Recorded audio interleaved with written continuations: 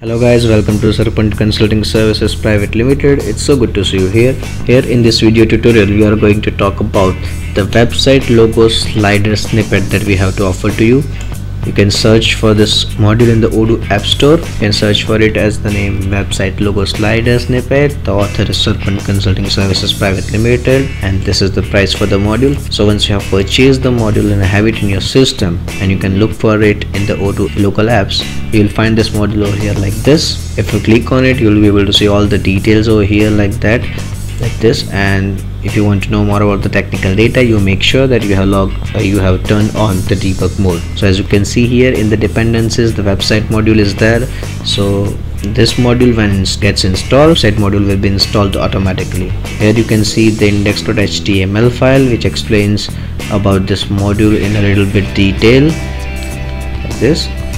So once you have purchased the module and installed it in your system, you can click on the website button over here and you'll be redirected to the website. Here you need to make sure that you are logged in as an administrator or you have the access right to edit the website. Click on the edit button and you'll be able to see all the Odoo snippets that you have at that given point of time, custom as well as Odoo based snippets. Here this one is the custom website snippet that we are talking about right now. This is a carousel. Basically this is dynamic and customized carousel that we have, which is basically a logo slider. You can duplicate the logos like this, just as well change the logos from the logos that you have.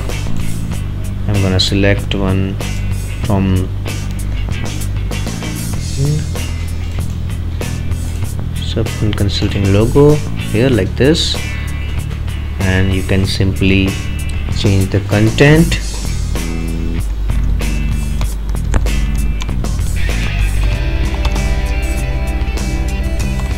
like this. Then now you can add more slides to it, simple as that. You can copy this if you want to.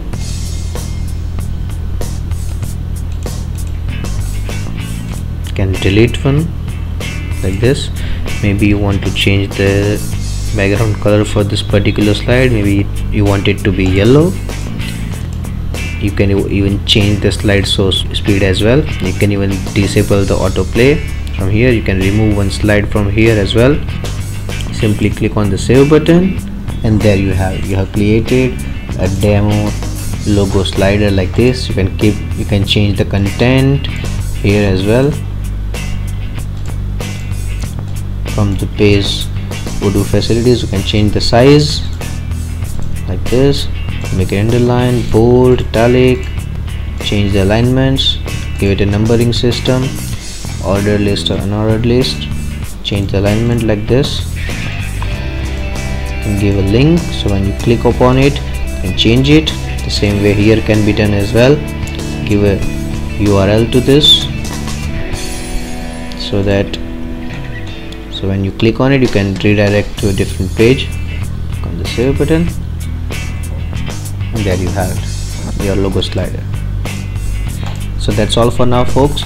We hope that you liked our video and also the module that we showed. So if you liked it, if you want to purchase it, you can simply do it from here. If you want to know more about the services and the products that we have to offer, you can simply log into www.serpentcs.com or drop an email to us at contact@serpentcs.com or contact to us on any of this phone numbers that provided here.